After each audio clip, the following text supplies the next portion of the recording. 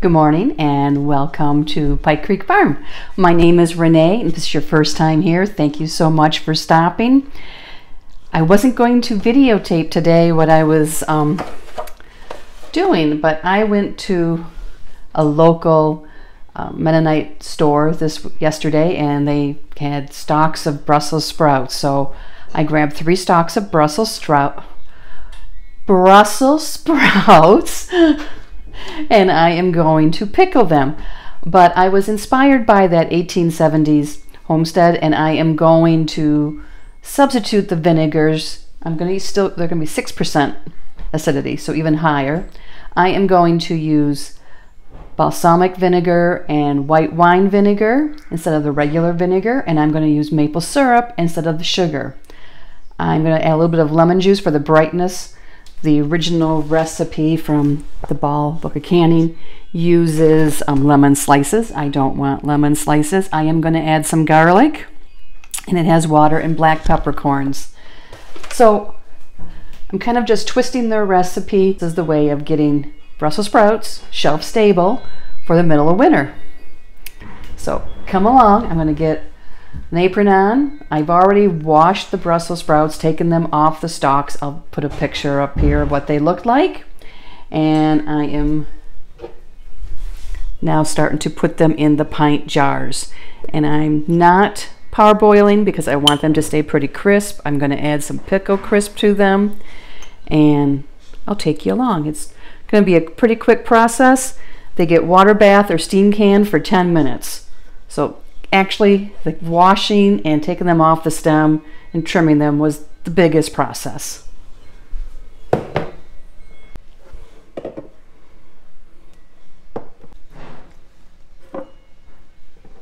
Okay, I'm ready to fill the jars with the Brussels sprouts. I want to know how much brine to make and how many I'm going to get.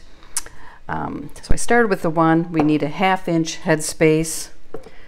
I'm going to put a garlic in, and it calls for 1, 2, 4 peppercorns.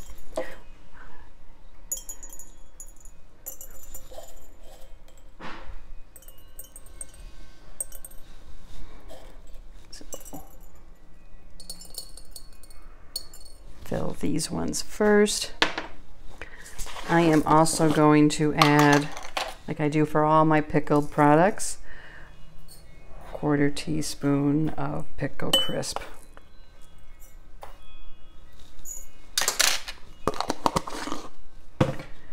Let me put the garlic in the other ones. So this one is full. Now we'll go on to the other jars. I didn't weigh the Brussels sprouts after I took them off the stalk and cleaned them. The recipe from Ball calls for 3 pounds. It also calls for blanching the Brussels sprouts, and I'm not going to do that.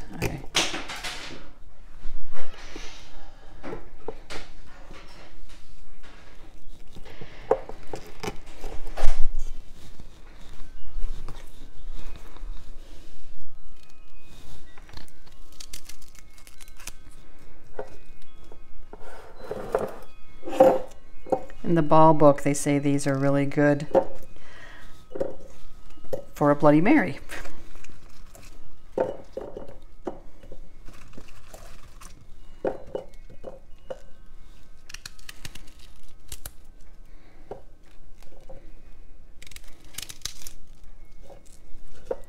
I need to get the brine going too, but I'll do that once I have these jars filled. And what I'm going to do is I'm going to substitute the sugar in the recipe for pure maple syrup, not pancake syrup. Okay, that one's okay. I thought I had a bad spot.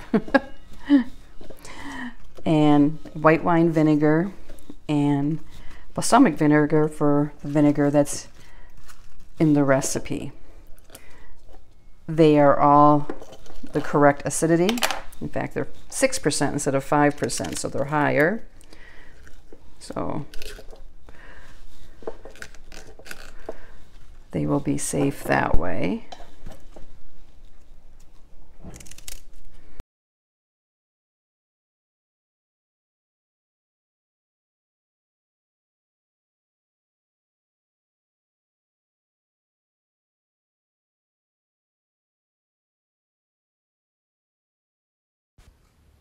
I realized I hadn't added the lemon juice, so I'm adding 1 teaspoon to each jar.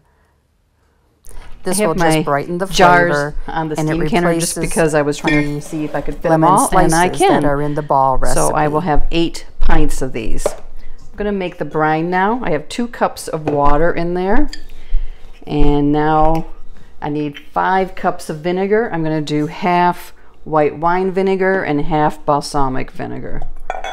You know, if I take this little plug thing off, it'll be easier. So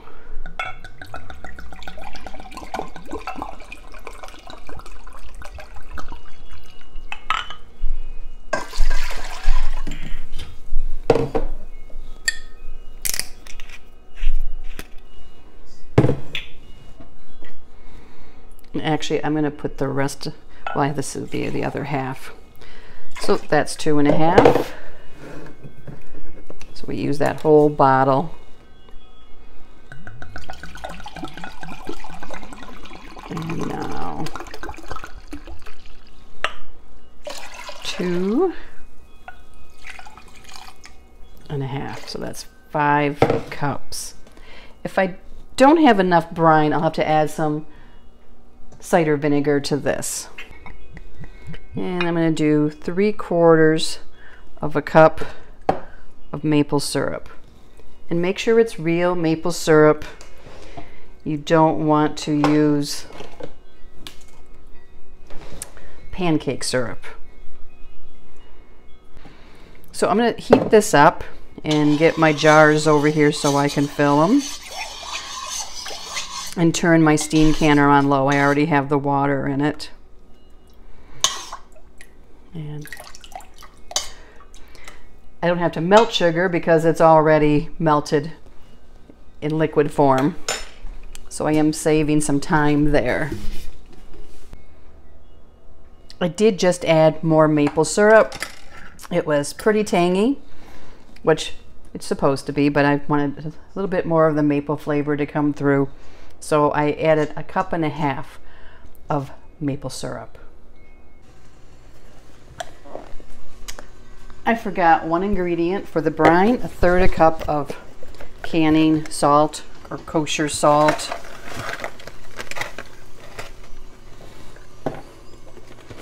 So I'm gonna add that, and this has to dissolve. The brine is ready. Everything is dissolved in it.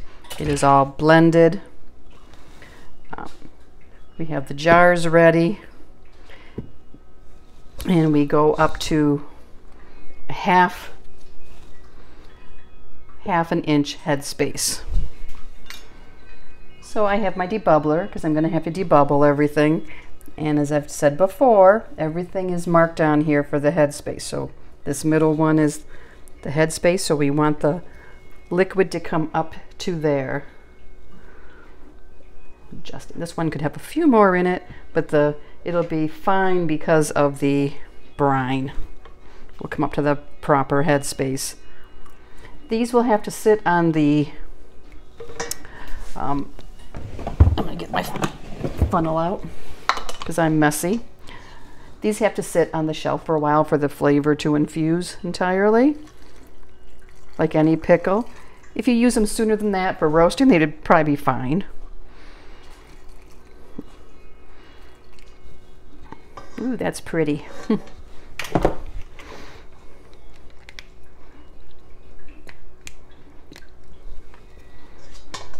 Need some more to get to the 1/2 inch. Now debubble. Now we clean the edge of the, put our flat on. our ring to finger tight and set the first one on the steam canner. These process for 10 minutes, and with a steam canner then you leave the lid on for 5 more minutes. It's part of the safe standard for steam canner. Debubble, and you want to make sure you debubble these because there's lots of pockets for air to get trapped.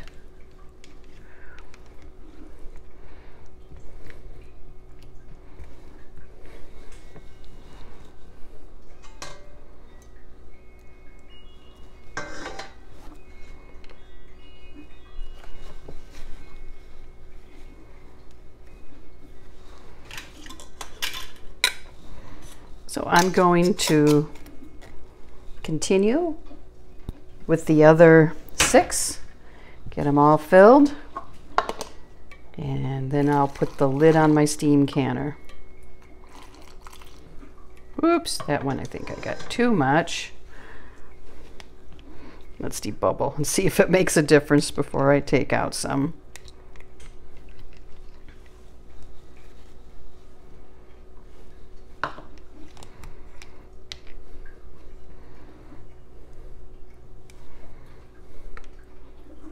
Well, it ended up fine. By the time they got rearranged and debubbled.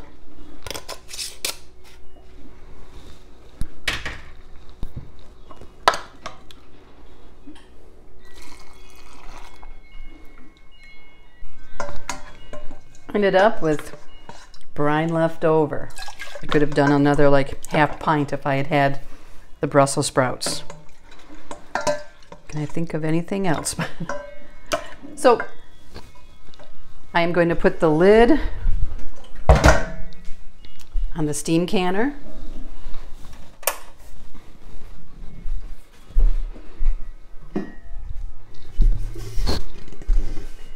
And just to show you, I need to have the steam come up to this black line, where is my test mark. And then once it reaches there, then I set the timer for 10 minutes. And the timer goes off, I'm going to reset it for 5 minutes. And that after 5 minutes, I can take this off. You can water bath these in a regular water bath, and it's for 10 minutes. Then you take your lid off, and then you remove them. We are up to the correct temperature. I'm going to set the timer for 10 minutes. Here they are. After the 5 minutes and the lid off, I'm going to put them over on the mat and let them sit for until tomorrow, and then I can wash them and take the rings off. There was some pinging right away.